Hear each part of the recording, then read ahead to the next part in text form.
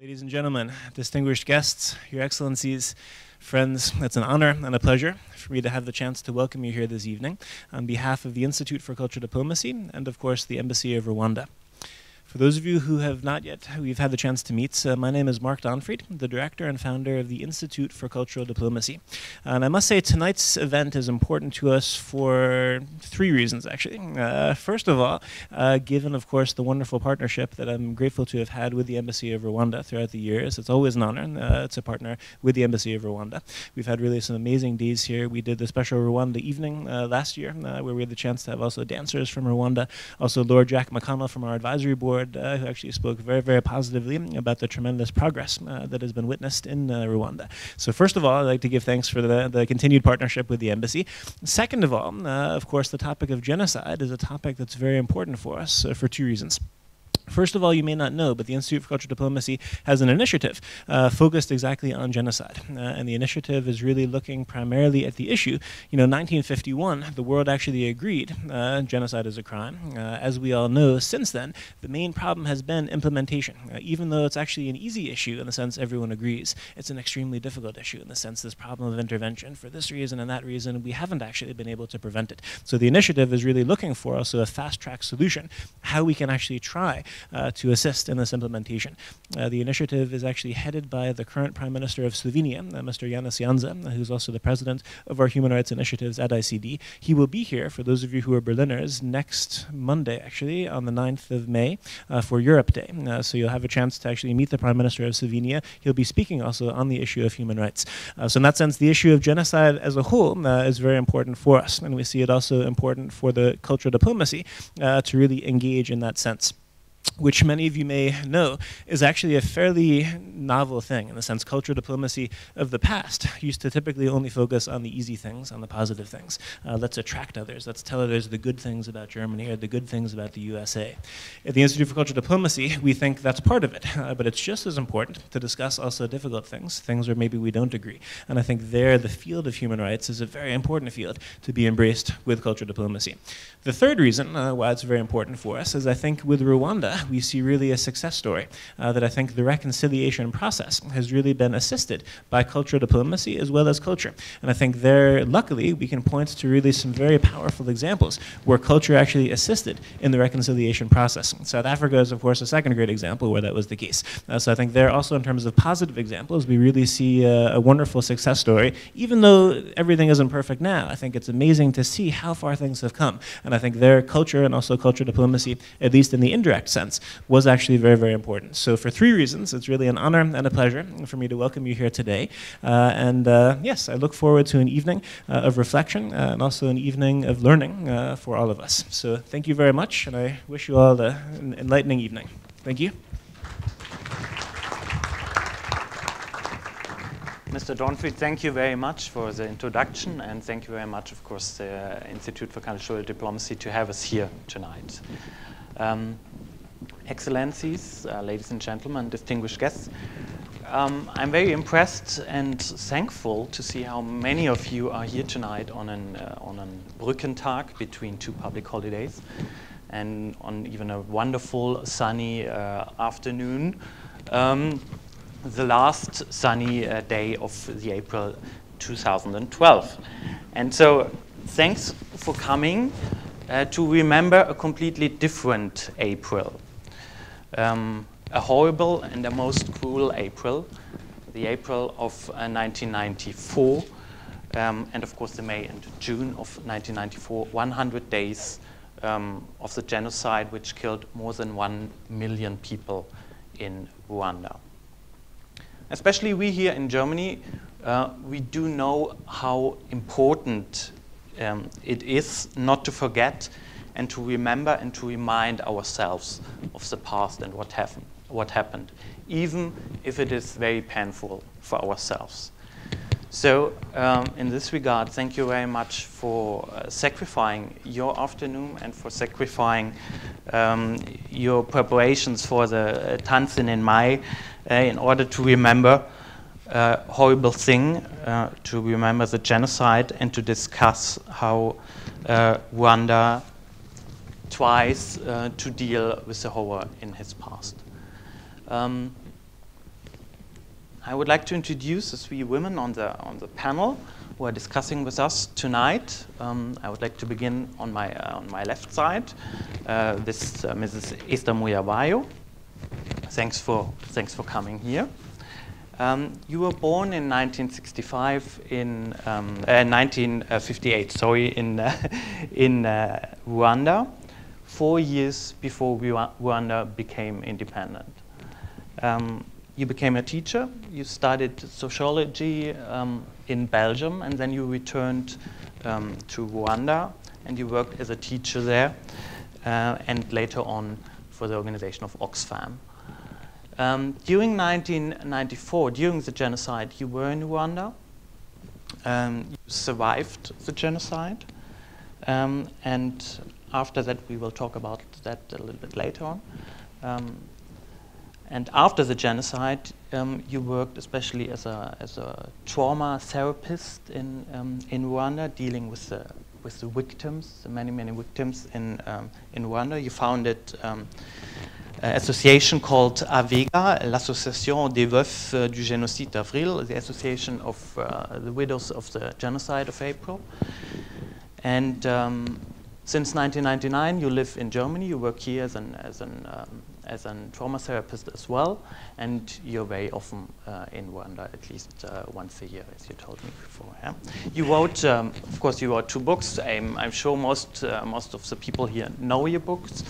The first one was called in French Survivante. In Germany, it's Ein Leben mehr. I don't know how it's called in English. Okay, it's not translated in English, but you can read it in German. And the second one is La Fleur de Stéphanie, auf der Suche nach Stéphanie, your sister who died during the genocide. That is the second very impressive book. Thanks for coming here, and thanks for sharing your views with us. To my right side, I would like to introduce Her Excellency Christina Nulikinka, the ambassador of the Republic of Rwanda. You were born in Rwanda as well in 1965, but you studied in Germany for a long time. You studied in Ludwigshafen and did a diploma in business administration. You worked for a very long time for the Rwandan embassy, first in Bonn, then in Berlin. During the genocide, you were in Germany. And later on, you returned to work for the Foreign Ministry in Kigali and came back. And now, since 2009, you're the ambassador of the Republic of Rwanda. Thank you very much for taking the initiative for this event tonight, and for being here and sharing your views with us. Last but not least, the youngest one on our right side is Charlotte Ndakoreraw. You were born 1988, and your first time that you came to Rwanda was in 1996, 2 years after the genocide. Your father comes from Rwanda. Your mother is German.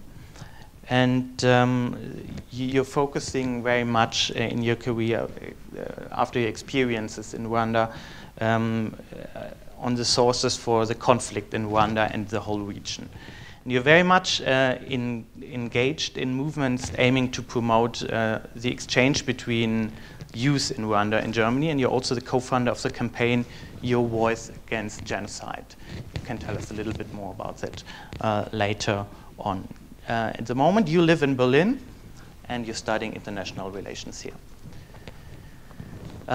Ladies and gentlemen, in 1994, on the 6th of April, in the evening of the 6th of April 1994, the plane carrying the president of Burundi and President Habyarimana of Rwanda crashed. It was shot when arriving in Kigali. Both presidents were killed, and during the same night and in the morning hours of the 7th of April 1994, the genocide in Rwanda, which was planned by the incumbent government at that time, began. And within just 100 days, 1 million people, most of them Tutsi and some moderate Hutus, died. The genocide lasted until July. It was not ended, all of us know it, not ended by any interference from outside. It was ended by the military victory of the then RPF, the rebel army of the now President Paul Kagame, who came to Kigali and who succeeded there. Then during July, more than 500,000 refugees, most of them Hutu, fled to the eastern parts of Congo over the border.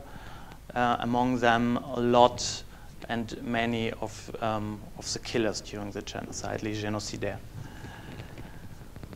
We here in Germany, we in Europe, we got news from all that. We were shocked sitting in front of the TVs. We heard about that in many impressive and shocking books, among them the wonderful book Shake Hands with the Devil from Romeo Dallaire, who was then head of the United Nations force in Kigali at that time, very helpless. Other books by Pierre Gurshevich, or of course your books, Esther, and of course by the impressive film Hotel Rwanda.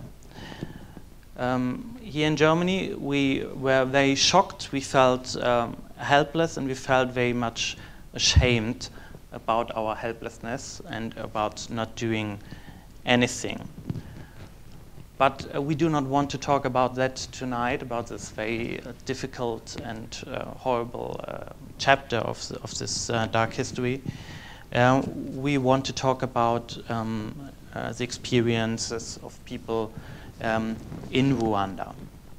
Before we begin with the discussion, and I will ask you about your experiences during 1994, we will show you a short movie which was made by the National Commission for the Fight Against Genocide in Rwanda.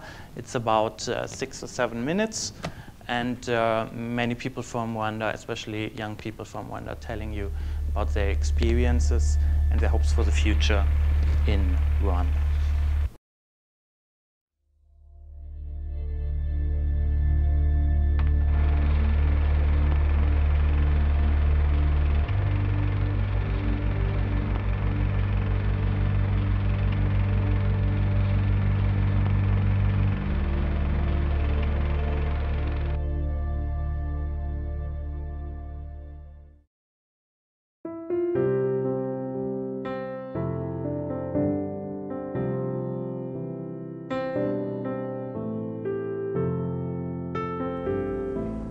Nitwa Christina Nulikinka. Narokotse jenoside yakorewe Abatutsi muri 1994. Icyo gihe nari mfite imyaka 3. Ubu ngubu mfite imyaka 20. Nabuze ababyeyi banjye na murumuna wanjye. Kubera jenoside nasigaye njyenyine. Nitwa Lidi Umutesi. Mfite imyaka 25. Igihe jenoside yabaga nari mfite imyaka 8.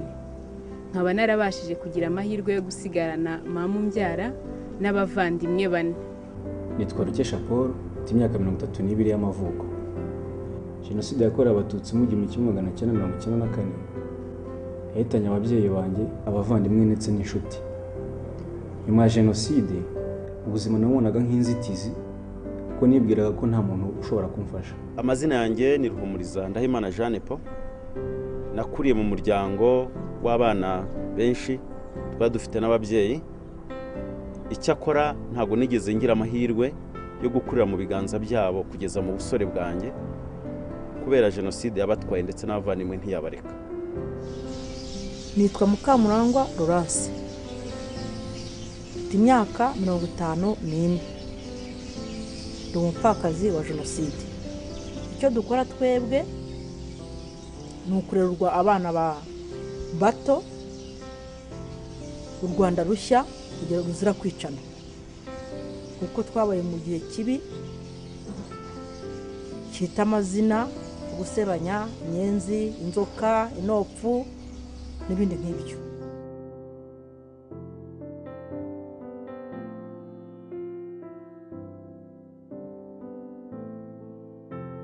muri jenoside yo mu 1994 bishe abantu benshi, bishe umuryango wanjye wose hamwe na papa na mama bambyara. Byari ibihe bikomeye cyane by'akababaro. Namaze igihe kinini narahungabanye cyane. Nitwa Bamporiki Edouard. Jenoside yakorewe Abatutsi yabaye mfite imyaka 11, ikaba yarabaye ndi mu bitaro by'Ikiyogoro, aho nabashije kumenya ko abahutu b'Ikiyogoro bari kwica Abatutsi baho. Hanyuma rero siniyakira, bintera igikomere cyangwa ikimwaro kubona abahutu bari kwica Abatutsi. Nyuma inarangiye rwose mbaho numva ndi umuntu ufite ikimwaro, umva siniyakiriye aho ntambutse nk'umuhutu mutoya nkurikije ibyo abahutu bakuru bakoreye mu maso yanjye.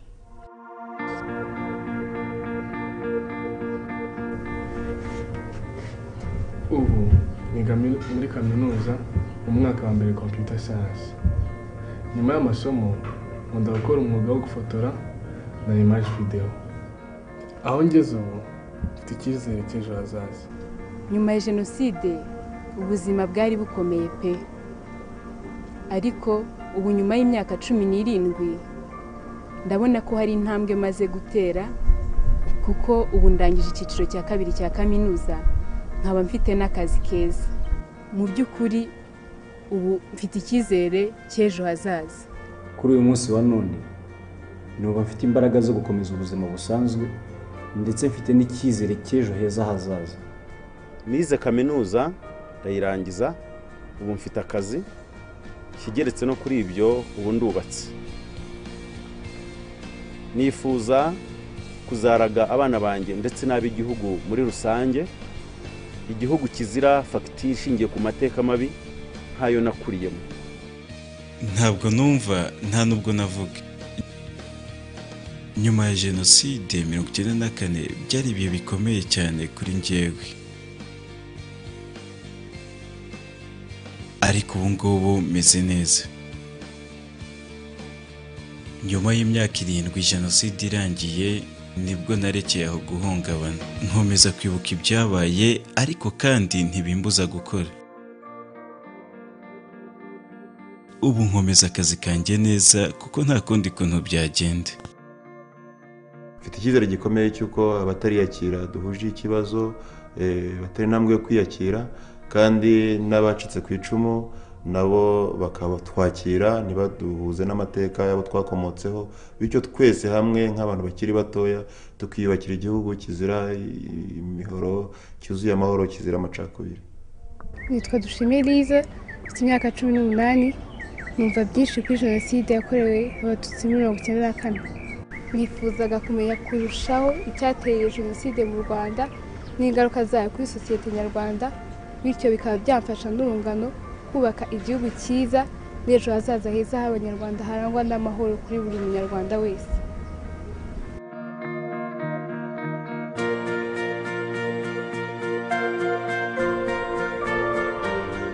Ndiyo nitwa Mark, mfite imyaka 23, navukiye muri Tanzania. Sinigeze menya impamvu jenoside y'Abatutsi yabaye, ariko nk'umwana w'ubu ngubu numva ari inshingano zanjye kurengera abasigaye, kwigisha abatoya kugira ngo bitazongera kubaho ukundi mu Rwanda ndetse n'ahandi. Twabonye byinshi, twabaye muri byinshi, ariko tugeze kure, turubaka igihugu gishya. Turategurira abana bacu n'abuzukuru n'abazadukomokaho.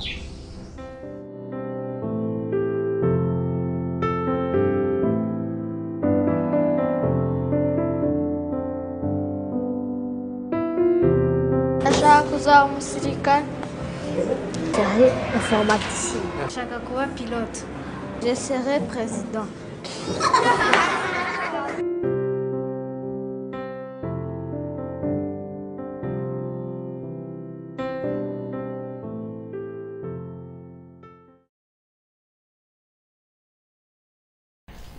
Ladies, you all come from Rwanda. You have your own experiences, your own destiny in connection with the genocide. So I would like to start with the probably most difficult and most painful question at the beginning.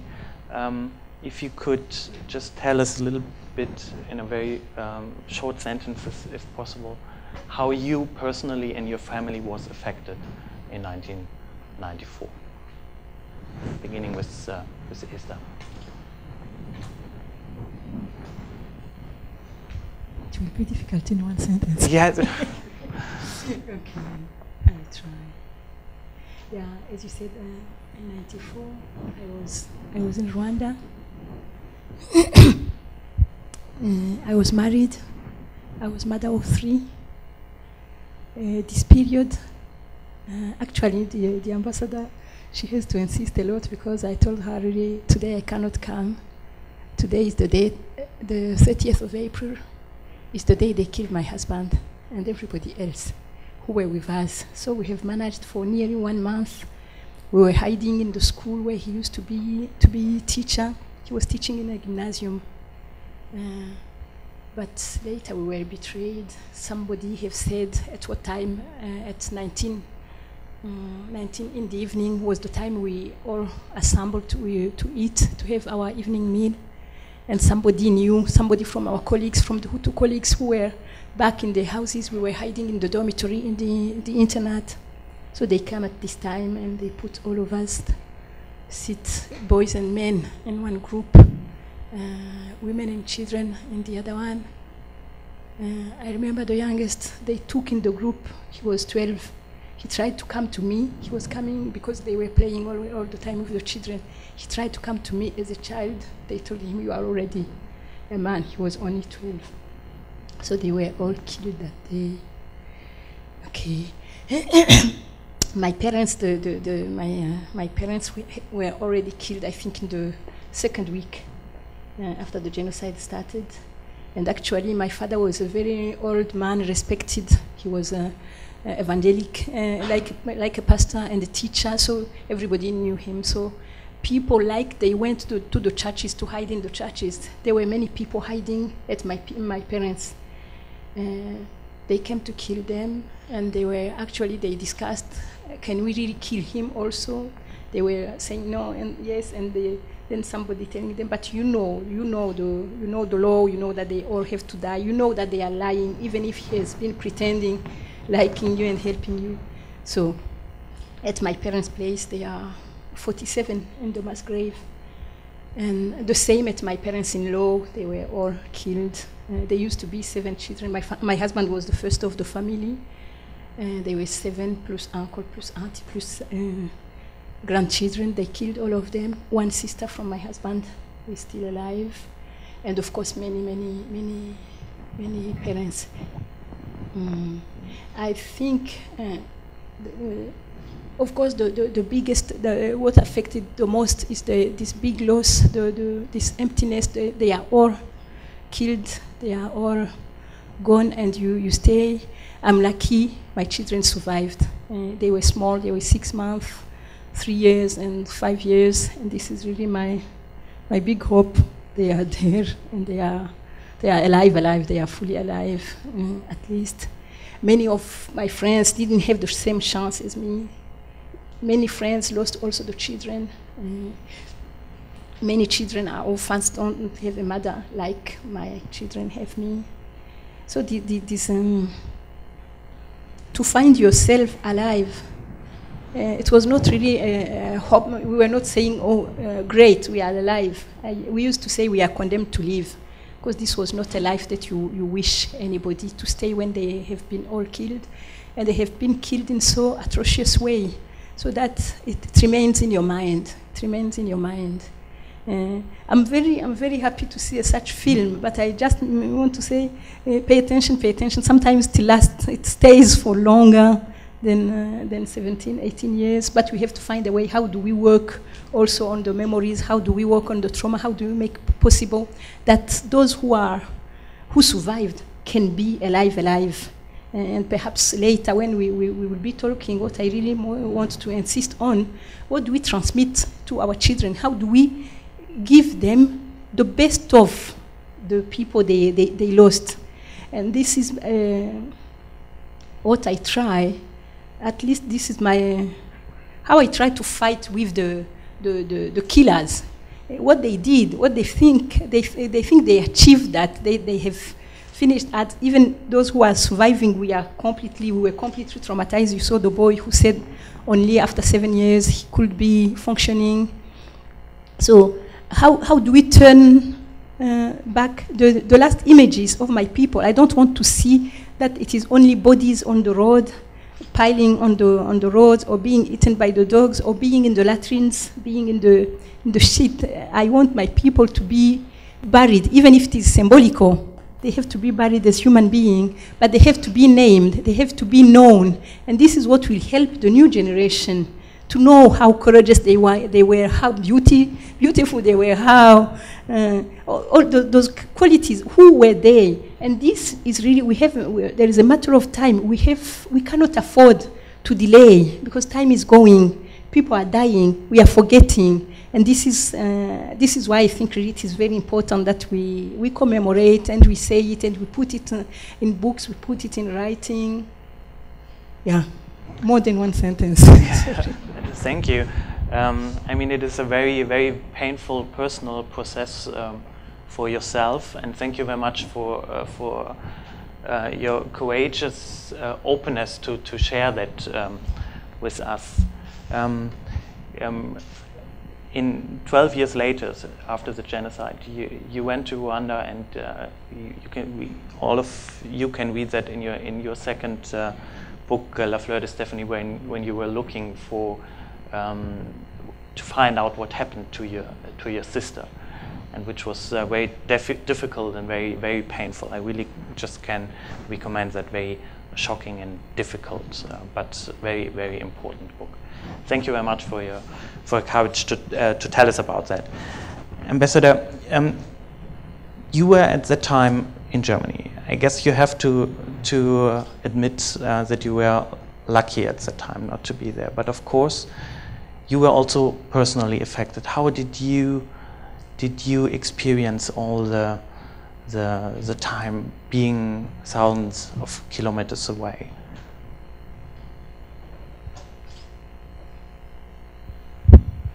Yes, thank you. Being far away, I think it wasn't easy, because we were also helpless. We didn't know what to do. We didn't know what is happening. We were affected. We saw that the world is not helping us, that the world is not helping our people in Rwanda, and it was very painful to somehow to be also a kind of just to look on it and not be able to do anything for anyone and for anybody. Sometimes we wonder if you can see, you also said it, you were lucky to be here. I don't know if lucky is the word. I don't know exactly which word you might use in that case, but it wasn't also an easy situation for anybody. Of course, compared to the people like Esther and others who were at home, they were much more concerned, and it was a totally different situation. But it wasn't also an easy situation to watch it from outside and from so far. Charlotte, you were a child when all that happened. How did you experience that at that time? And especially, what were your impressions when you first came to Rwanda 2 years after the genocide in 1996? In 1994, I was 6 years old, so I was affected indirectly by the genocide, and I lived in Germany with my family. Most of the relatives of my father had left Rwanda by that time, and those that remained were all killed. And I was too young at that time to understand what was going on, and we moved to Rwanda in 1996, which was 2 years after the genocide. And my parents had kept me from the stories and what had happened to my father's family. So when I got there, I was happy to go back to Rwanda because my father was happy to go home to his country. But when I came to Rwanda, I realized that it was a very difficult situation because people I can compare it to now when I go back. Now people are friendly and smiling and very open, but at that time it was very rare to see somebody smiling at you when they didn't know you. And so I felt that it was a very difficult situation, and the atmosphere was difficult to live in. And also at that time, it wasn't safe everywhere in Rwanda, and we weren't allowed to leave Kigali, for instance. And so this is something that, although I didn't understand at age 6 or 8, I could feel it. Yeah. Now it's 18 years after the genocide, meaning that now the first children who have been born after the genocide grow adult now. They get 18 years old. Also, people who were born because of rapes during the genocide, they also become adult right now. If you come to Rwanda now, 18 years later, being a member of the young generation, how present is the genocide still in the minds of the people, especially of the young people? I would say it's very present, especially during the commemoration period, which is now April. It obviously depends on each person, how they were affected, if they survived the genocide, or if they came later with their parents to Rwanda when they were still kids. But it's something that affects every young person in Rwanda. And from what I've seen, a lot of people actively participate in the process of reconciliation and ask questions and talk about it with their friends. So I really feel that the youth has an important role to play, and they do it. Do they talk openly about what happened, even if they're younger, if born after the genocide? And maybe you can also explain what your initiative does in order to remind especially young people about what happened. Again, I would say it really depends on the individual, how they talk about it. But I feel that they ask a lot of questions, and it's also the generation that asks their parents where they were or what they did or how they survived. Personally, I mean, I live abroad, and with a number of my friends, we created an initiative which is called Rwanda Connection, which is a youth network of Rwandans and friends of Rwanda. And during this month of April, we started a campaign which is called Your Voice Against Genocide, and we created an online platform where everybody can leave a message on our internet website or upload a video or photo and give their voice against genocide. And for us, this was a way to raise awareness about what happened in Rwanda and give other people and even non-Rwandans the opportunity to share their feelings or support survivors by leaving their message and giving their voice against genocide. Okay.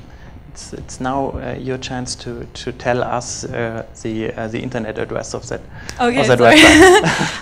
It's rwandaconnection.com, written together, and Rwanda with a U, so it's the German spelling of Rwanda Connection. Okay, so thank you very much. Esther, we have talked about a lot of individual traumas, and that is also your daily work. And you know how difficult it is to deal with individual traumas, and how difficult it is to heal it, if it is possible at all. But apart from the individual traumas, what does an catastrophe like the genocide do to a whole people? What kind of collective trauma is it, and how, if at all, can a society deal with it?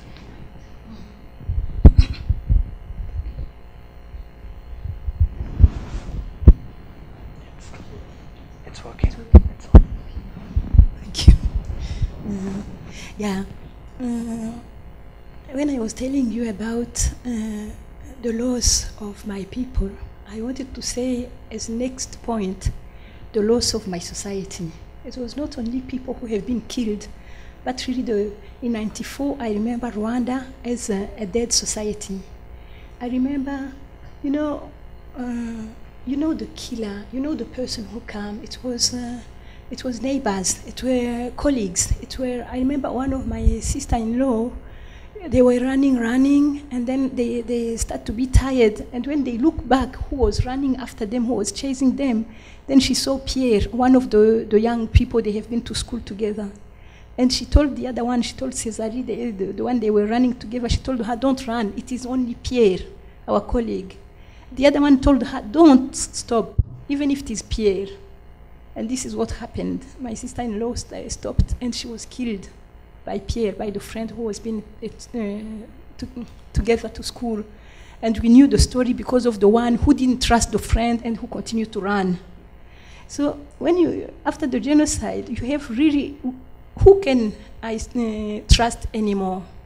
If the young people I was into school, if I cannot trust them, if the colleagues in work, I cannot trust them, if the priests and the nuns, I cannot trust them, even the doctors, we have in the categories of the people who are being tried now in Rwanda in different level of the justice. You have everything, you have everybody. And this is what is happening often. People here, when somebody is accused, they tell you, no, he cannot be a killer. We know him, we went to university together, we were studying together. I was eating with them. They were my friends too. So this is why it is really terrible that after that, you live in such mistrust. You have to rebuild again the mistrust with everyone. And not only the trust with the people, but also the values of a country, the values of a society. I used to tell that a lot. What has really struck me after the genocide, how it was very difficult to greet somebody. The easiest greetings, banal. When you meet somebody in Rwanda, you just hug, and the eldest has to make a wish for the youngest. So if it is a young girl in the age of the young here, we will say, Girumugabo, we wish you a husband. But usually those young ladies, they were widows. So you will not say that because you will hurt them. Or somebody who can be in the age of having children, you wish children, Girabana. But I can't say that, I couldn't say that because most of the time you will be wrong. The children have been killed. Or the children, you will tell them, Girasona Nyoko, I wish you father and mother. But most of the children, they were orphans. You can't wish mother and father. Or when you don't wish father and mother and husband, you wish cows. But the cows were also eaten. So you couldn't say amashongori. Or then, because of the Christianity, we say, yes, akuzgwe, glory to Jesus. But most of the people have been killed in the churches, and they didn't trust anymore, even God. This was really, people were saying that God is gone. He used to, we are very chauvinistic. We say that God spent the day away, but the night he has to come home. It's Rwanda, of course. But this time, he didn't come back home. So there was not even a way of saying, yes, akuzgwe. So imagine a society which doesn't have even greetings. How down we were. And we have to recover, we have to rebuild all this. And sometimes I'm really thinking that Rwandans are champions. They are very quick, even in rebuilding the society, in how, you were asking the young girl, how when you go there, you can't imagine that this is the society you knew in '94. When you are there, it is safe, you can drive in the night, you can go everywhere as you want. People are very, they are very, very nice. But they used to be very nice. So this is why we really, coming to the rebuild of the society, we have to see what made it possible. What made it possible to kill the values, to kill the whole foundation of a society in order to rebuild it. It's not because Rwandans were by nature, that they are savages, that they are wild, that they are killers. It's not true. You can make it with anyone. You can build a genocidaire. You have seen that here in Germany. Now the whole issue of Rwanda is how do we deconstruct the whole thing which has been constructed. And this needs really a lot of, we need time. Sometimes people are very impatient with us, but I think, my goodness, we have done our best. So we need time, but we need good leadership. This is why I'm happy with the one we have now. But we have to be also to be aware, not to be aware, not only aware, faire attention. To pay attention and careful, because what has made the genocide possible is that at times when we should have said something or when something was needed, there was silence.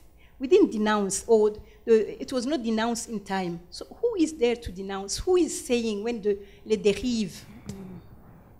What is dérive in English? Quand ça commence à dériver. When the wrong way, when we start to take the wrong curve, who said, pay attention? Where are the safeguards? From the political side, from the society, from the church, from the education system, but from the families themselves, what are we telling our children? And what are they learning in the school? And what are the churches telling us now? So it is a whole. It is not one. It is a whole.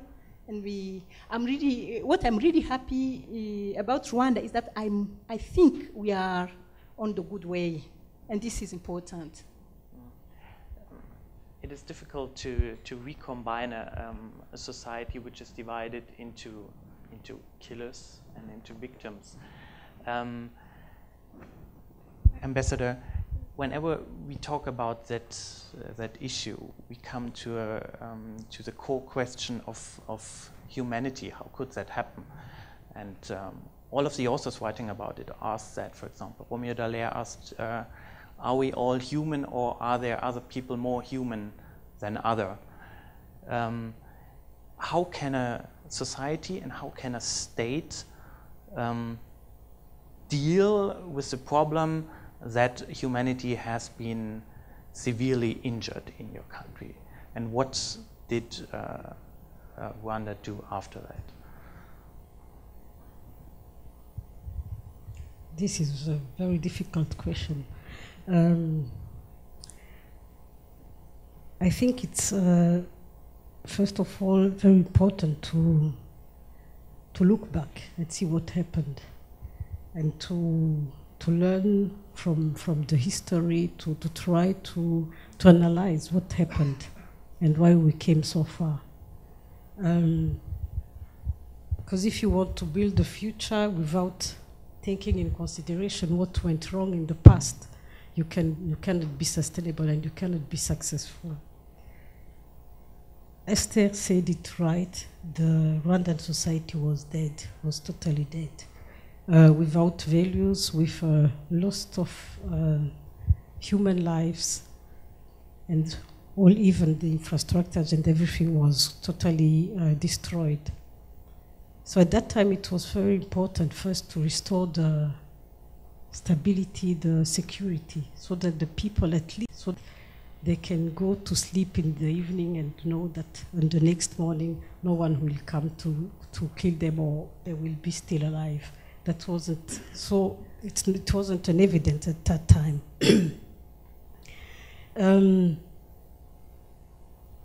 It might take long if I tell you so much.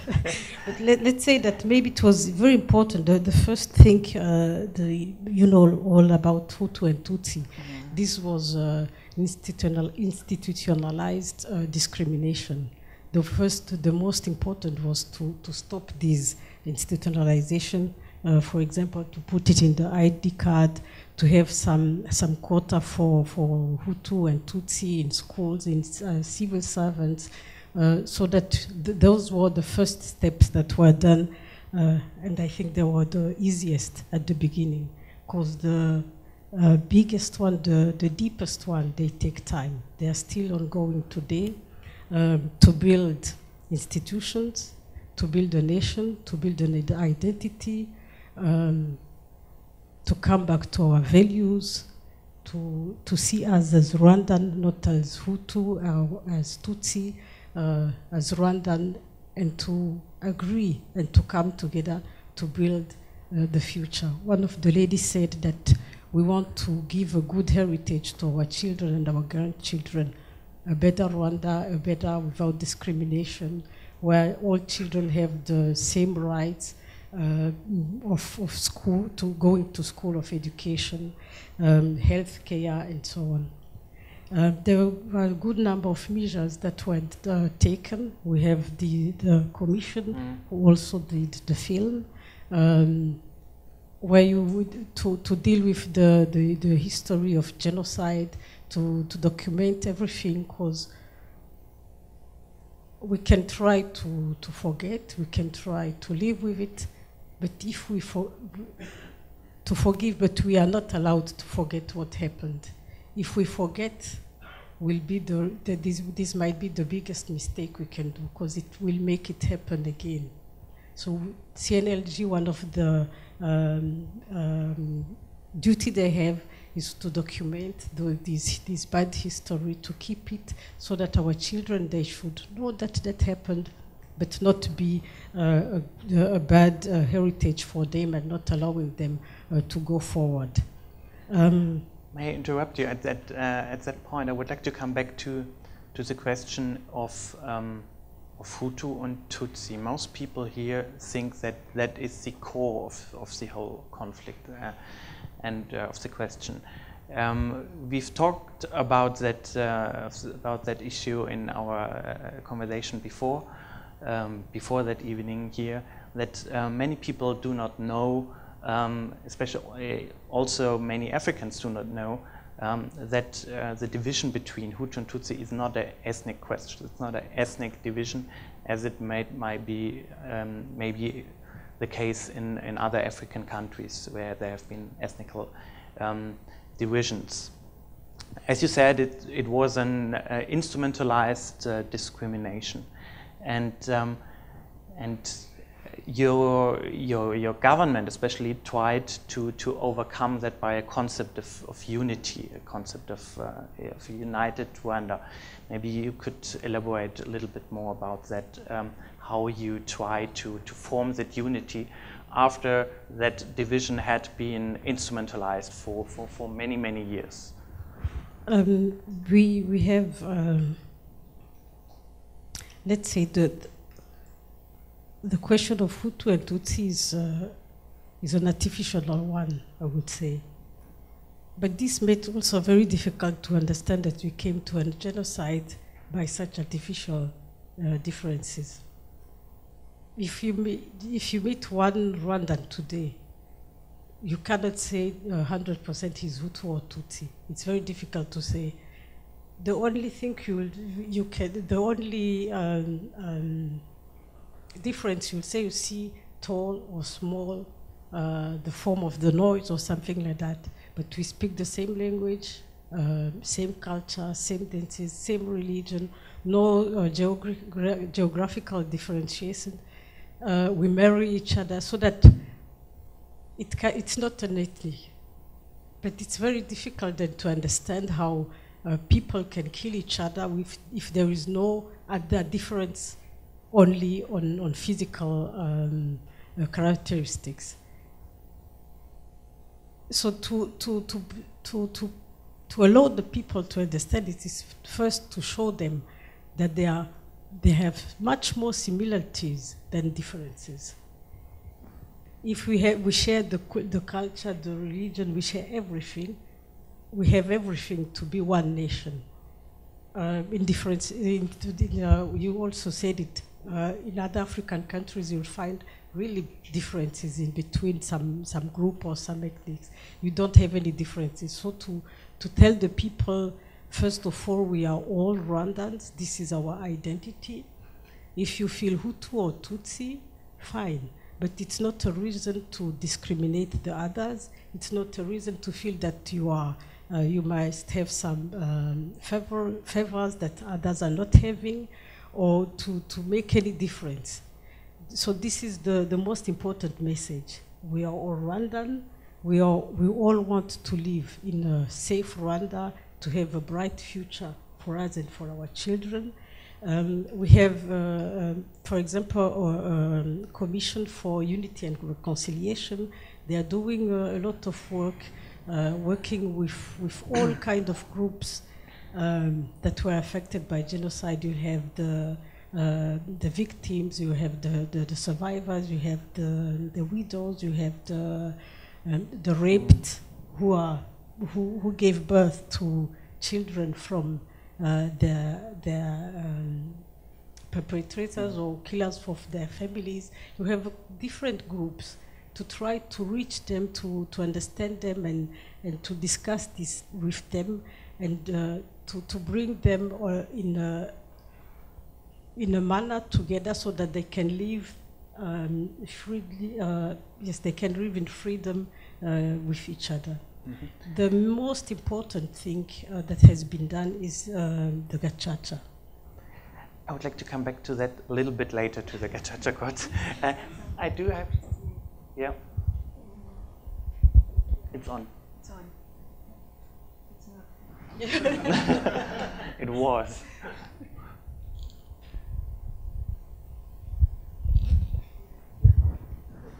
Or take this one. No, what Christine and the ambassador is saying, which is very important, when people, many people are arguing and saying, but what they are saying is only politics. And I say, my goodness, if I was lucky and I have had those politics in my childhood, it should have been good. During the school time, in the period before the genocide, we used to be called hands up, get up, the Tutsi, and everybody laughed. Then Hutus, get up. And so you grow up knowing that being Tutsi is something they laugh off. And now we are lucky they are telling every child is Rwandese. I wish I have heard that. Second, for the moment there is now, there is a process going on against one professor. He was a doctor in history, teaching in university. What he said, he made a speech. Because the history, what we're learning in school, what was written in the books, is that Tutsis are foreigners. They came from Ethiopia. And he made once a speech saying that they have to be sent back home by the shortest way. The shortest way being the Nile River. Because the Nile River has its source in Rwanda, in the Nyabarongo River. So it was official. A professor is saying such speech.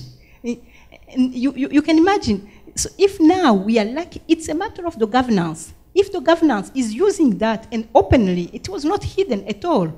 Plus the ID card, which was official. We were all having that with us. And it was even what they used to kill during the genocide. You show your papers, they kill.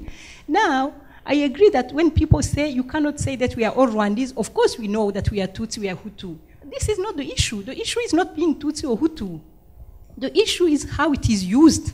For which purpose it is used. If now you look, but I'm repeating what you have said, it is such stereotype. If you look at the people, you will not know if he's Tutsi or Hutu, because he's tall, but you have tall Hutu, and you have Tutsi who are small. But he will get his exam and he will get his job, and this is what we want. I do have one specific question to the ambassador. If you focus on the unity of all Rwandese people, and saying that the division between Hutu and Tutsi was artificial, and that it led into the catastrophe.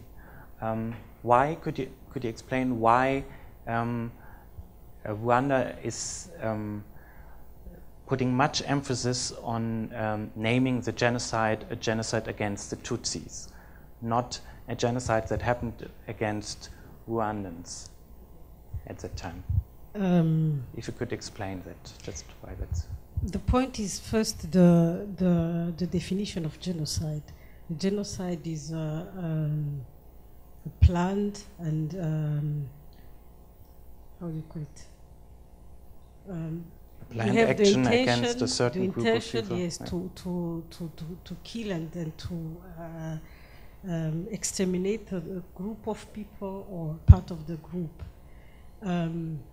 And that time in Rwanda, it was what has been said, what has been prepared against Tutsi. You cannot say that it was a genocide, but not precise against who it was. It is clear it was against Tutsi. As Esther said, there are also Hutu and Tutsis, but this is not the question. what we say today, it's you can feel Hutu and you can say you are Hutu and you are Tutsi, but what do you do with it? What does it mean when you say I'm Hutu and I'm Tutsi? So we say it's a genocide. It was clear. It was against Tutsi. There were Hutu who were killed, but they were killed because they helped Tutsi. They were killed for other reasons, but it wasn't a planned killing of Hutu. It was a planned killing of Tutsi with the objective to kill them all, to send them back, as she said, where they came from, to Ethiopia. And they even said the babies that the women were carrying in their how do you call it, their pregnancy, they are also Tutsi. They were also killed for that reason, even for small children, meaning that the aim was really to exterminate all of them. That's why it's a genocide against Tutsi. I know that there is a big, there are some criticism, yes, but it was against Rwandans and so on. It was against Tutsi at that time. It's precisely Tutsis. Okay, thank you very much. Charlotte, how, in your generation, how present is the division between Hutu and Tutsi still? It's a very difficult question to answer. From my personal experience, I mean, when I went to school in Rwanda from 1996, I must say that as a child, it never mattered to me or to my friends, because what mattered is if it was my friend, if he liked to play with me, or if he invited me to his birthday party.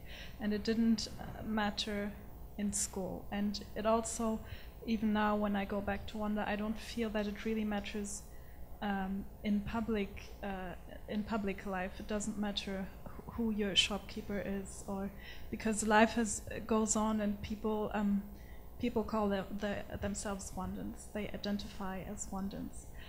And of course, it is still something that is present because it has divided society for a long time. And different people, I would say different people react differently to it, because I know people who are mixed, Hutu Tutsi, and for them it really doesn't matter what ethnicity their neighbor is. But of course you have survivors who still feel that it's difficult to completely forget your ethnic background. So I would really say that it's still present, but for the young people, because even especially the generation after 1994, it has less importance. It's still important for the parents or the older relatives, but for the young people it's becoming less important, although I mean it's still there and it still plays a role. Yes. But I think the ambassador okay. Yeah, shortly. Yes, if I may. Maybe I would add that the parents, they play a very crucial role in what they are teaching their children. Of course, it's very difficult when a child asks, why don't I have a grandmother, and why don't I have a grandfather without uncles and aunties? But it's up on us as adults what we explain them. Yes, they were killed, but it was wrong. What was done was wrong, and not tell them bad stories or give them this division again, to say it was bad, but you are all Rwandan today. Sometimes, of course, it's difficult. It's a very difficult situation also for the parents. But I think the children will also take what they hear from the parents. But at a certain point, the experience also we have is that when they became 18 or 20, they also start to question what the parents told them. And this is also very important to give them the opportunity to have another version of the facts, to see it from another side, and maybe to build a personal opinion. It's good news to hear that at least in day-to-day life, in daily life, that it doesn't play such a big role anymore, this division. But as we've seen here with individual traumas before, you said when you watch the movie, everything can come back, can come up again, even 18 years later. Is it the same case with a collective trauma, that everything can come up again? I think we really have to be careful in Rwanda. In the same time, we want to build a new Rwanda, knowing that we are all Rwandans before. But on the other hand, a genocide happened 18 years ago against the Tutsi. So we have to avoid also, we cannot put a carpet above that and go ahead, because it will boil, it will come. So how can we allow things to come up, things to come out, but in a contained, in a secure room? Talking of therapy, I remember one young girl. She came to me. She was 14 when everybody was killed. She was raped, and luckily one auntie came from Burundi and took her at home and put her in school. And she was in a good Catholic school internat, but she couldn't make it, and she was really having very bad notes. And the auntie was was wondering what is going wrong, and she brought her to me. And I was really lucky that she could speak in the end. She told me later when we have a good relationship, and she started telling me, she told me the whole story. She told me, you know, in school, she can't look in front, she can't look at the teacher, because the teacher, the male, Hutu, she see the rapist. And for her, they are all the same. So in her trauma, they are all the same. So she doesn't look at the teacher. But she can't look at the window, because through the window she saw the bushes, the gardens of the school. And all the bushes are the same, like the bushes where she has been raped. So she cannot look in front, she cannot look aside, so she will just look at her feet. And teachers were saying that she's not concentrated, or she's impolite, or she's this. And yeah, as I said, she was in a Catholic school, and the mass every day, and forgive, they say it all the time. And she was really mad. She couldn't forgive. I remember in one seance, in one setting, in one session, she cried, and she said, I hate them, and she wanted to kill them. And it was really, really good for a therapeutic thing. Because once she has been able to verbalize it, to say, I hate them, you can't love your rapist. It will take long. But first of all, she needed to hate them and to say it, rather than hating herself and having all the stomachache she was having without finishing. And once she has done that, once she has been able to say that, slowly, she has recovered. Slowly, she will recover. Later on, there were problems of getting pregnant because she has been so destroyed. Then later on, God sei Dank, she has the treatment, the appropriate treatment, and she was capable of having babies. So now, she can see something positive. But I wanted to say, it takes time. It takes steps, and different steps. So I think, of course, we cannot say, no, how can I put it? This hate, I hate, it must be allowed to be said, because you cannot be, we are not Jesus Christ, to love our enemies. And it will take time before you have said it, and after you have been able to make your life, after you have been able to have children yourself, to where you can give your love, then slowly now she can be stable, and she can... What the ambassador is saying is very, very important. What are we telling our children? I think it is very important that we tell the truth to the children, and we try to explain to them. I have always told my children, when they ask why their father, everybody has been killed because they were Tutsis. And why do the Tutsi have to die? Why do the Tutsi have to be killed? Then started the most difficult. This is very, very complex. It is a very complex question, because it is not so easy, in Rwanda especially. Because we have, in the family, You have some of your cousin, the children of your auntie, they are Hutu, you are Tutsi, but you are all cousin, and you love each other. So we have to explain all those things. We have to be clear with the children, but we also have to tell them, now it is up to you to make the future. And we hope that it will not repeat. If you look to the whole society, we talk about the need for reconciliation. Probably no one knows it better than the ambassador of South Africa, welcome here, how important truth is for reconciliation.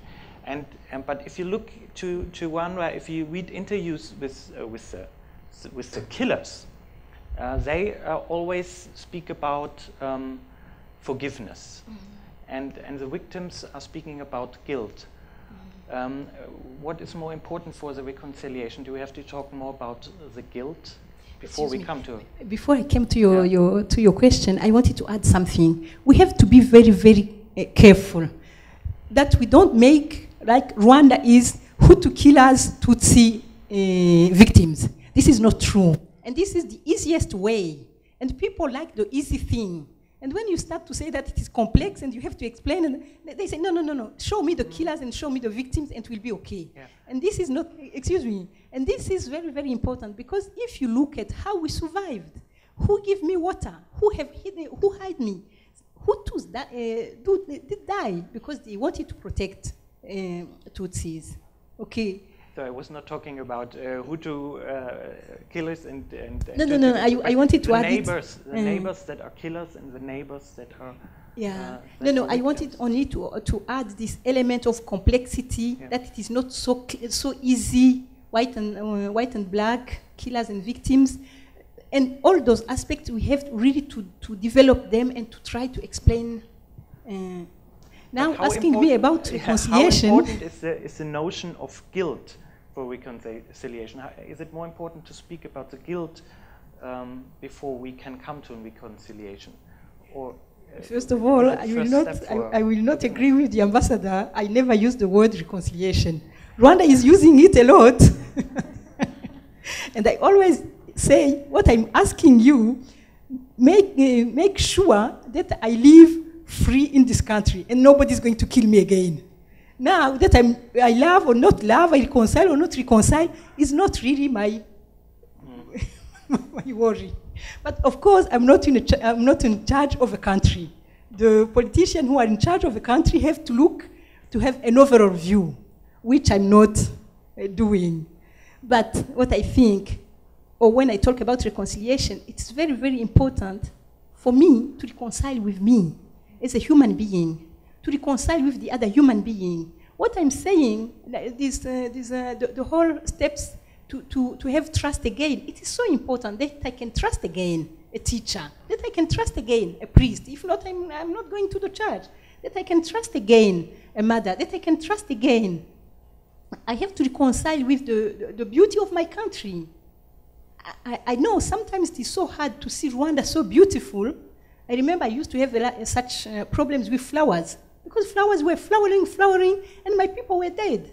And I wanted everything to stop, and everything didn't stop. The beauty continued. So it took me long to reconcile with the beauty of this country, because this is my country.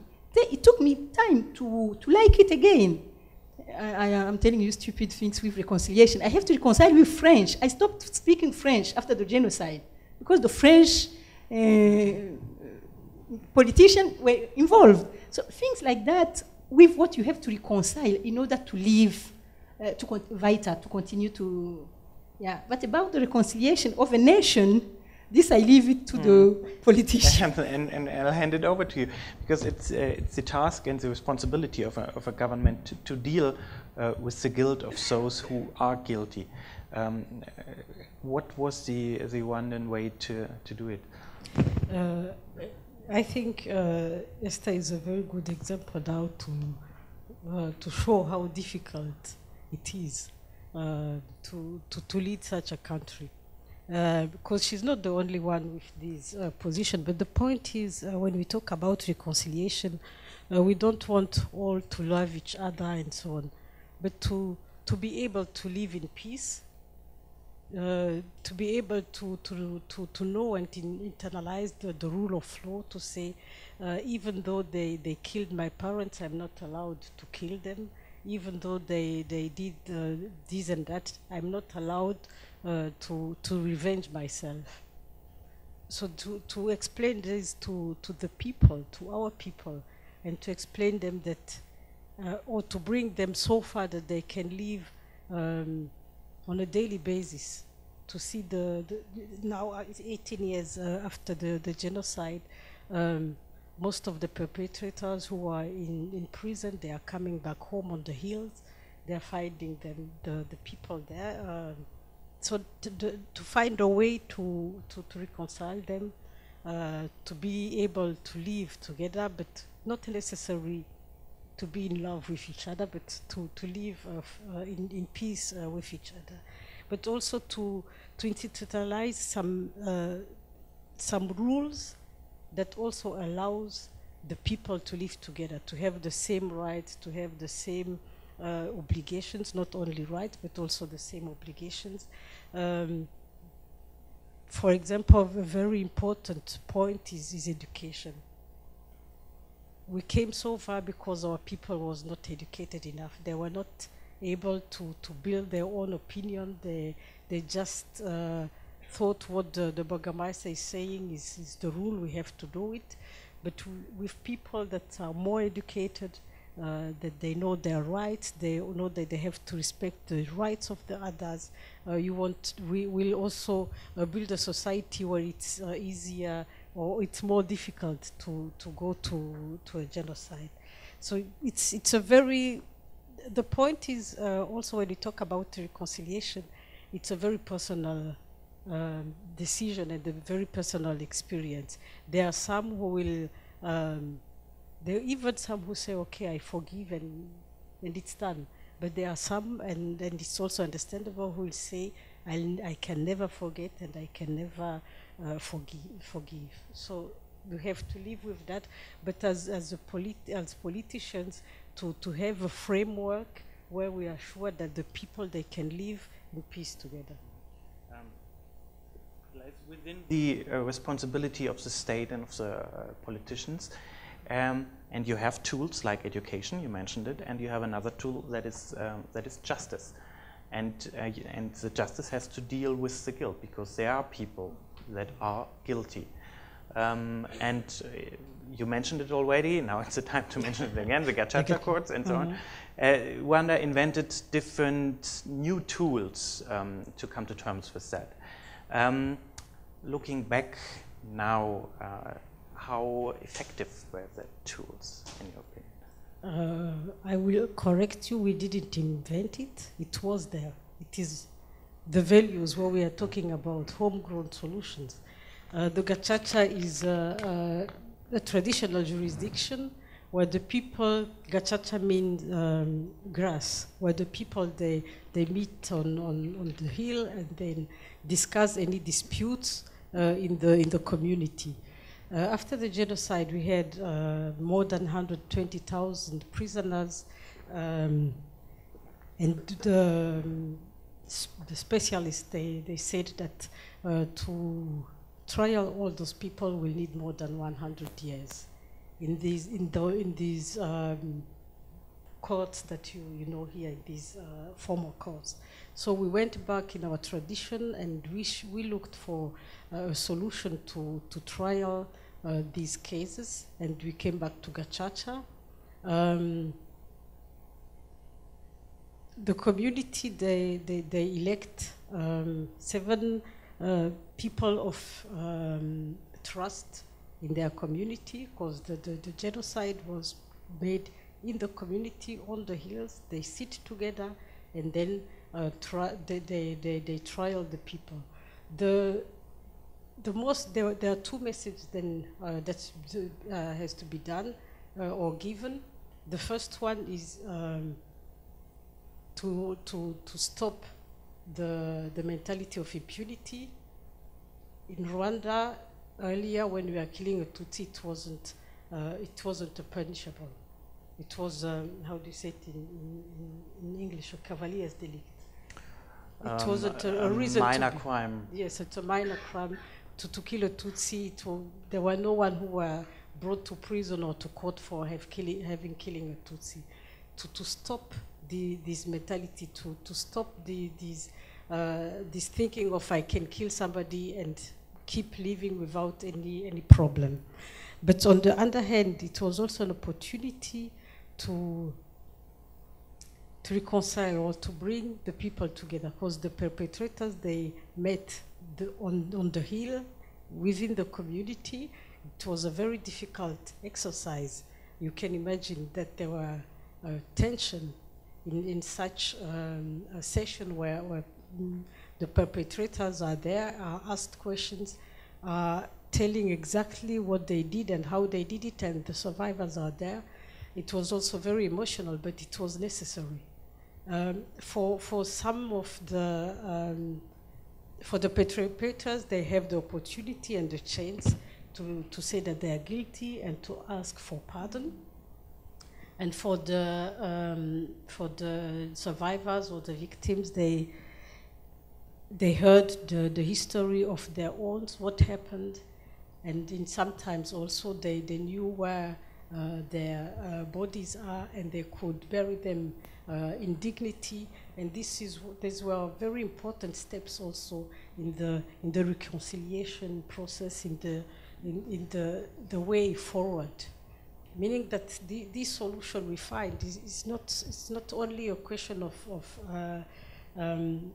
trying, but also bringing the people together, because they were, I would say, they are condemned to stay and live together. They cannot go somewhere else for live. They are condemned to live together, so they must have found a way to meet again, where all the communities there, and to ask the perpetrators, please ask for pardon, as we did in the past, and to tell the victims, as far as it was possible, forgive and try to live in peace together.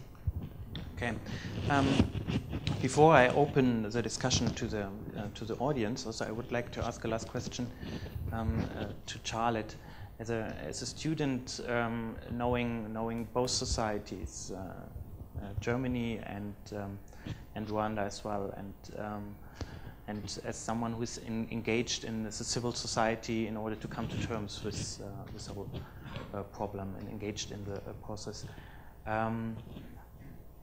how do you think, or how do you judge the efforts of Rwandan society and of the Rwandan state, in your personal opinion, to come to terms with the problem? I'm not saying the process of reconciliation, but the dealing with the past.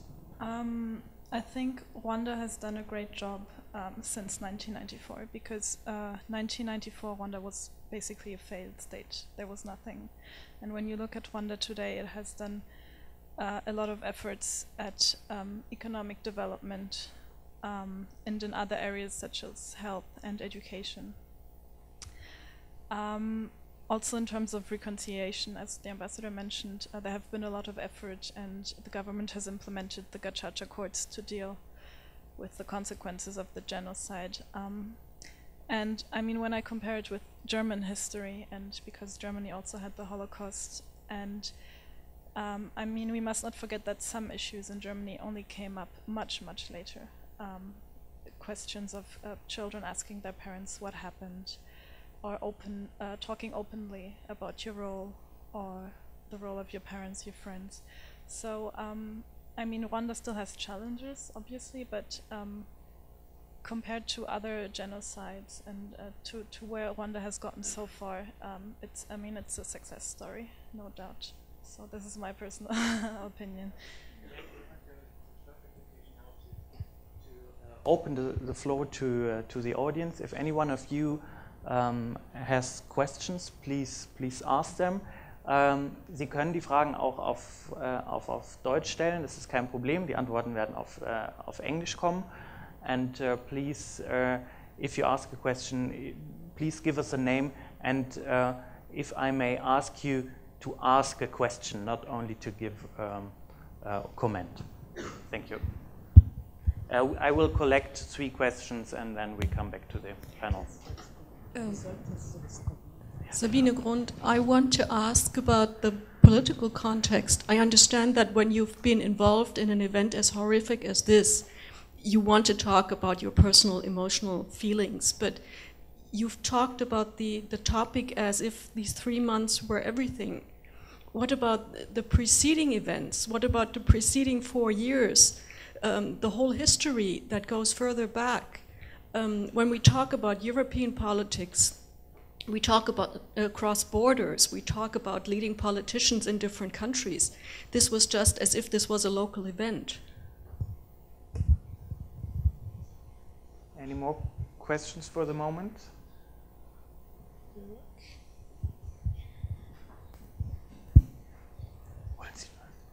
I'd like to thank you for your presentation.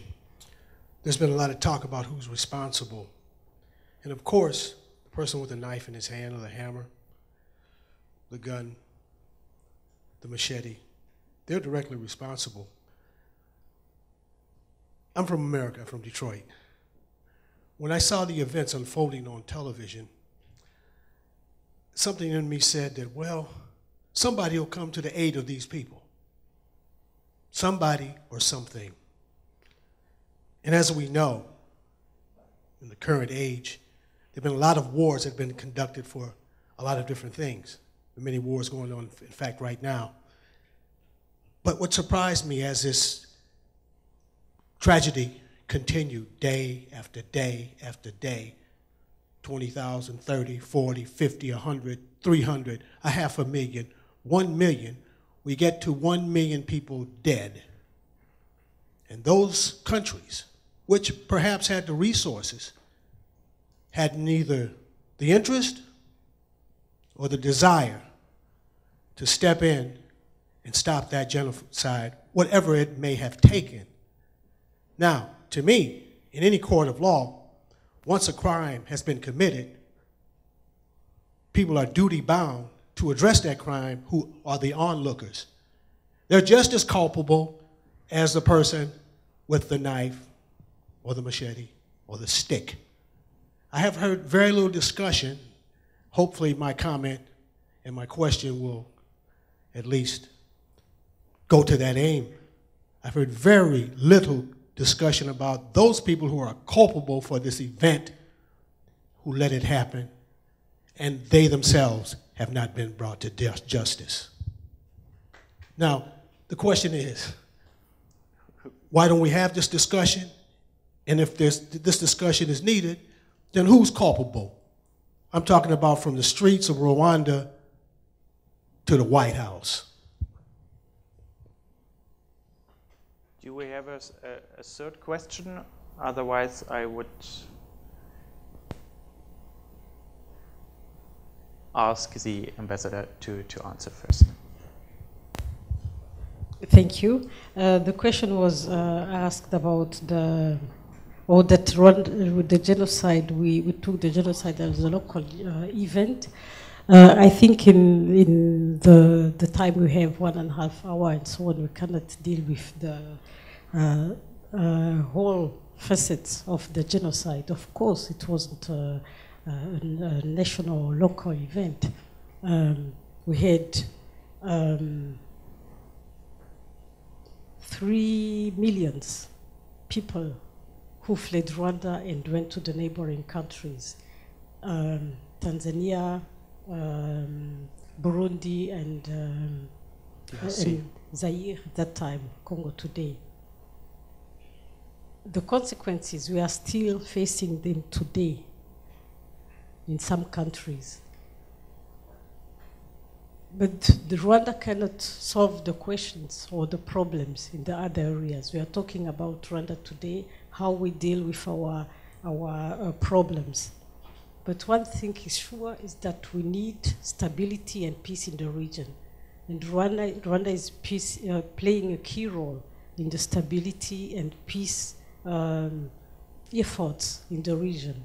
We are having common activities, we are having exchanges to make sure that the stability in the region is given, because we all need stability.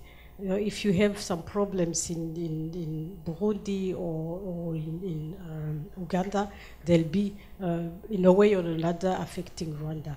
That's why we need also stability in the region. But you are right, it was not only a local problem, it also affected our neighboring countries in other and in different way, but it did. You want to add to that one? For the Could you, she wanted to add to that specific question. After that, you can. You asked about the 4 years preceding. There was a war in Rwanda. I was working with Oxfam. We were working in humanitarian. We are intervening for the displaced people. There was a lot. But I want to just to let people know that there's a big difference between a war and a genocide. And if we have talked now about the commemoration of the genocide, and we didn't talk about the whole history of Rwanda, it's because there is a big difference. During the 4 years of the war, the bullet were not choosing anybody. The bullet cannot know who is Hutu, who is Tutsi. If you are in the area, there is a lot of chances that you will be affected. I'm not saying that those who are affected by war, that the displaced people, or that the refugees are not to be taken in account. They have to be. And it was not enough, perhaps, what has been done. But I just wish to remind you that when they went to find my mom in the bed, it's not that I'm happy to be emotional or to bring my emotions here. I'm just putting things as they are. They went to see her in her bed because she was a Tutsi. There was no war in the region when they took my mom. They took the Tutsis everywhere in Rwanda. Where the two armies have been fighting, it was in the north, the affected region. In that region, they have a lot of misery. If you know Rwanda, you remember all the displaced people who were coming to the door of Kigali. This was terrible. This was a war.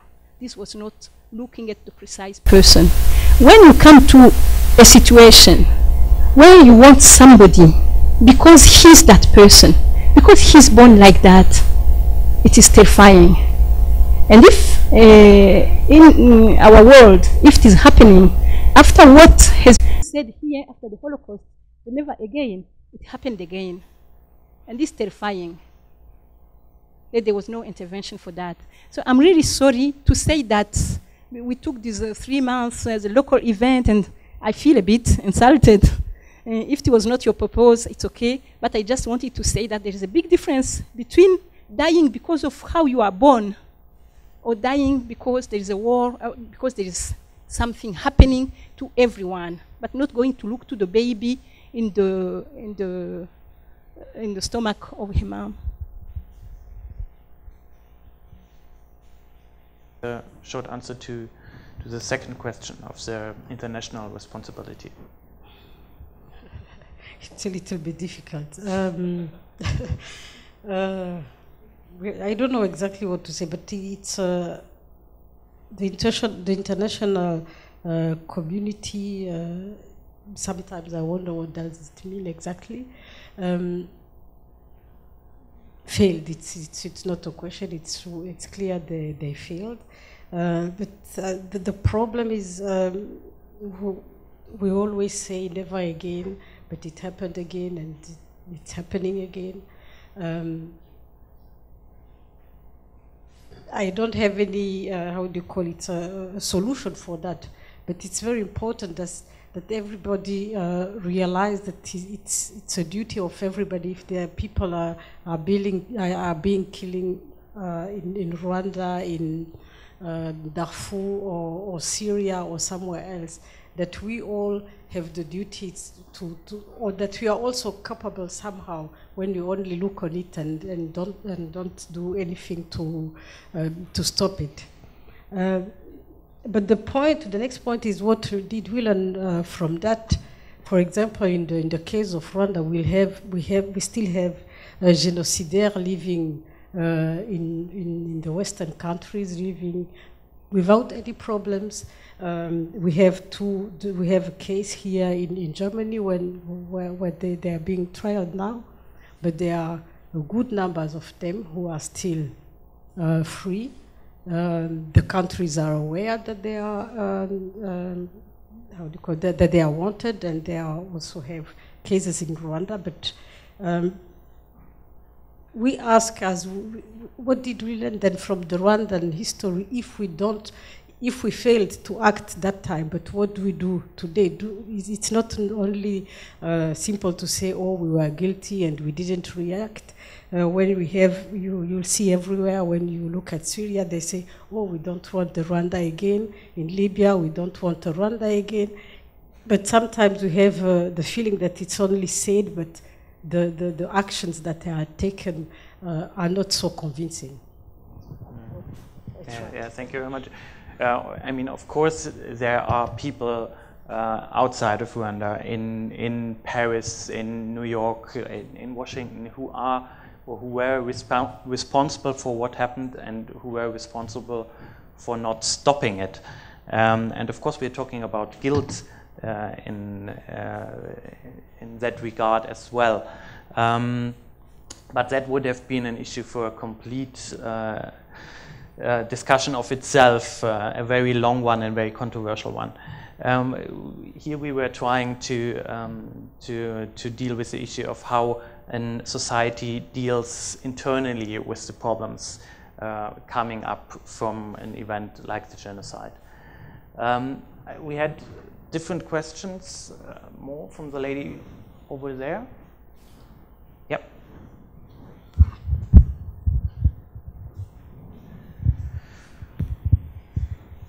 Thank you. Yeah. Basically, what I wanted to ask was a very particular question, like specifically about that international responsibility. Like, which countries were exactly those that were voting against the intervention in Rwanda? So I don't know who perhaps here has the knowledge of like which countries exactly they were, because we all know that if in the UN supposedly there is a proposal, there are only a few countries that can decide and vote yes or no. And if there's at least one country from those countries that have the right to vote and say exactly what's going to happen, then if at least one country says no, then nothing's going to happen.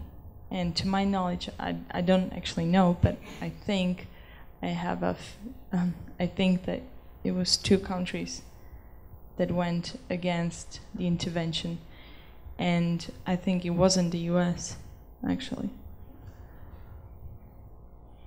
That is a very difficult question, especially for diplomats. It's very controversial still. I just would recommend you one of the greatest books to understand a little bit more about the international involvement or not involvement into the problem. Really, is the heartbreaking book of Romeo Dallaire, who was then head of the UN in 1994 in Rwanda, Handshakes with the Devil. It is really a must-read on that, and it is really shocking.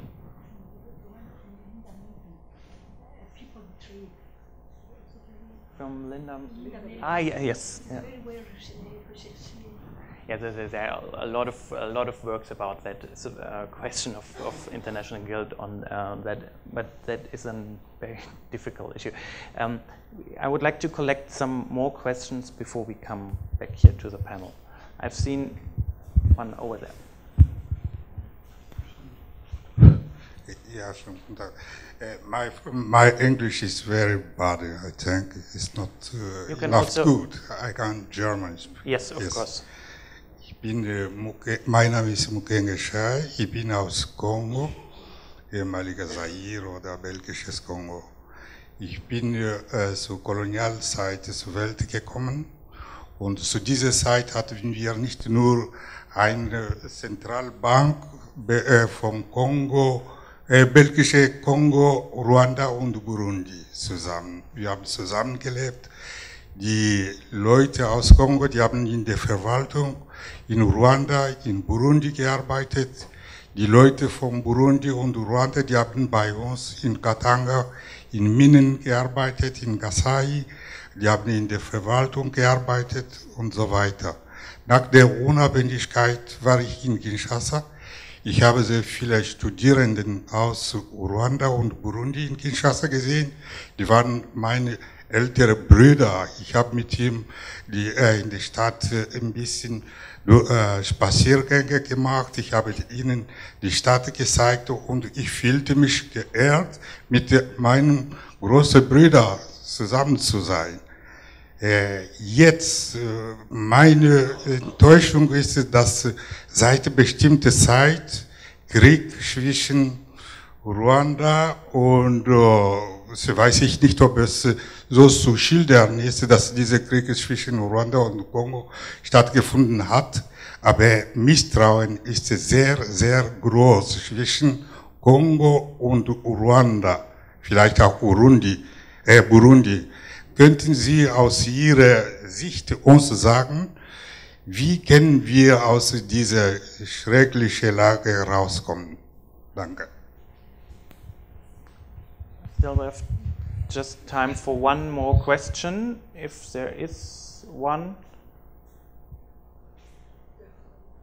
Okay. Not really a question, but a proposal, since you yourself mentioned the diplomatic problems in talking about the Western side. Maybe your institute can take that up and organize a panel taking up our concerns. Definitely, yeah. It's noted. Okay, if you don't have more questions from the audience, would you like to begin again? Thank you. Thank you, my brother.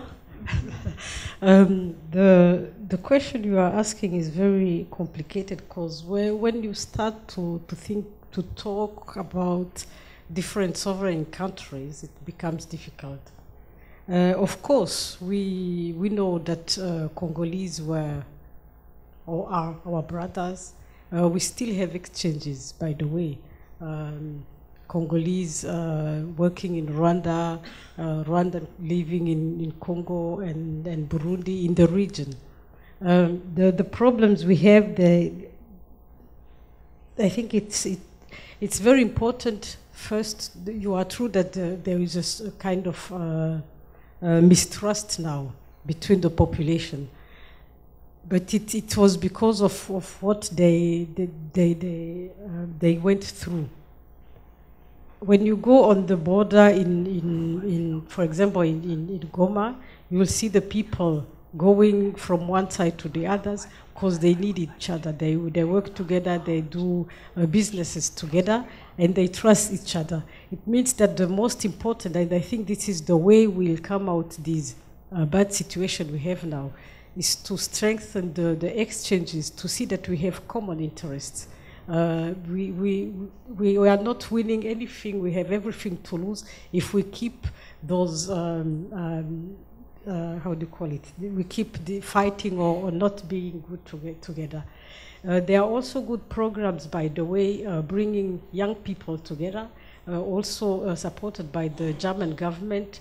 For example, organizing some football tournaments so that young people know, the young Congolese, when they meet Rwandan football player, they say, oh, they are not so bad. And then the fans also, they can also be fun from the other side. So I think we need to bring our communities again together, of course, with the political will and the political support, and I'm convinced the political will is there. There is a good number of problems. I said that until today we are facing consequences from the genocide that happened in Rwanda and brought some people to Congo. We still have those problems, but we cannot stop talk to each other and say we'll wait until those problems are solved. We try to solve them, but on the other hand, bring our people together, showing them that they are brothers and sisters, that they have common interest, and that we all are more winning when we work together and when we stay together. And our wish, of course, is that in some few years we'll have a very peaceful region and a very flourishing region. Okay, thank you very much. Before we can continue asking questions on a more personal level at the reception afterwards, I would now begin with the final round of last questions, and asking the same question all of you. If you imagine now the next April in 18 years, April 2030, and you come to Rwanda, and you will be in Rwanda in that time, having a guest from Germany, showing the guest one of the memorial sites in Rwanda. What will be the main notion that you will tell them in 18 years about that what happened then 36 years ago? Beginning with the ambassador, then Esther, and you will have the last word, Charlotte.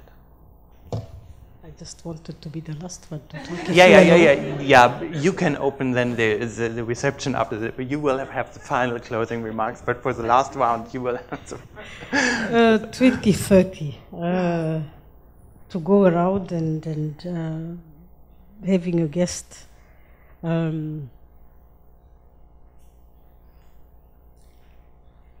It's very difficult to answer, but I hope that, or I'm confident that we'll arrive there, that I'll be very proud to show very modern Rwanda, very developed Rwanda, and tell him this is a bad history, but we have overcome it completely. Our children, they just know it from the history. Our grandchildren, they just hear it, but they don't feel the consequences anymore. Sometimes, I would like to add, sometimes they even don't believe that it happened.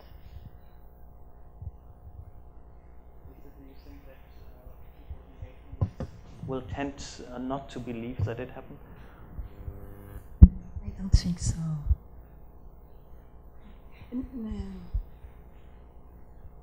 I hope the daily life will be okay, will be much better. I'm thinking mainly at the young people, linking what we said about the guilty. I think it is very important that the guilty one are being named and punished, so that we can break this general guilty. You can see now in Rwanda something which is really, which is a pity. In the past, because it was good to be Hutu, because you could have this and this, you will change your ethnic group, you will try to show, hey, not be a Tutsi at all. Now, because of the shame, the guilty, linked with being Hutu, like if all Hutu were killers, or even when it is your father or your brother who is a killer, who is a perpetrator, why the shame should be on the child? But we are seeing that now. Children are ashamed and trying even to pretend and to tell you how many people they lost in their family, because it is a shame to be associated to the killers. And I really hope that with the years, this can be cut. So that, like the boy who was talking, it was very, very emotional. Why children should be bearing the guilty of their parents. But if we don't do anything, this is what is more natural. People see you and say, like the children who are born from rape, there are people who are showing him, hey, he's the child of a killer. He has the face of the killer, but he's not the killer. And he's for nothing for that. So I think there are things which needed to be really broken for a better future for our children, for the new generation. And I think if I bring somebody to the memorial, especially the memorial of Gisozi, for those who have not been, it's really, it's good. Because it is not the local event, it is the whole history. It goes long, far away in the origin, and how the whole thing evolves. And it comes to the international community. There's nothing, nobody who is spared. So you see the whole mechanism, how it was possible. So the memorial, Giso's memorial, there is a very a big side of education, which is very important. And it's not only about Rwanda, the genocide of the Tutsi, but also the Holocaust, also the Armenian, also what happened in the other part of the world, so that people can learn. Because this is not a specificity of Rwanda. It has happened here, it can happen somewhere else. So how can one learn? And to keep the young people, watch yourself, watch yourself. I always say when to the children, it starts in the school, Schulhof. Schoolyard. Schoolyard. My German is so bad, but when I can't. In the schoolyard, this is when things started. When because of one is different, one is black, or one is big, or one is too dun, or one is too this. Those differences which makes people bullying others. This is how it starts. And the other component of the one bullying is the bystanders. All the one, this big mass who are looking, but who are afraid and don't want to, if I say something, then the big, the grand girl, the big talker, he's going to take me, and so I keep quiet, it's not me, but tomorrow it will be you. So this is why I think the educational thing is so important. Thank you very much, and thank you for this very important recommendation of that memorial in Rwanda, which is very, very good. Charlotte, in 2030, you will come from a memorial service, and the young child from the movie has made a speech as a new president of Rwanda, remembering the genocide of 1994, and you will go to a memorial site.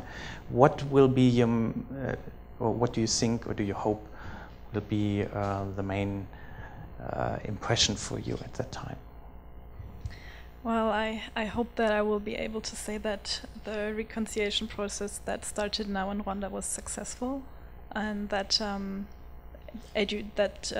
the education system has fulfilled its function, and that Rwanda overcomes the last challenges that still remain, and and I also hope that until then no other genocide takes place in any other part of the world. So I think that would be my key message. And thank you for contributing to that.